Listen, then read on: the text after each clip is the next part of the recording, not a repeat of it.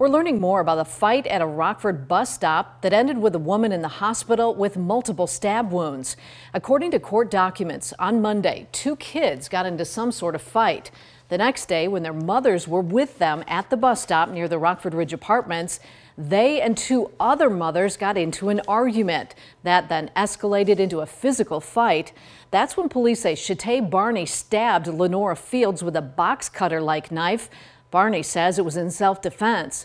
All 4 women face charges. Fields had surgery, but we're told she is expected to recover.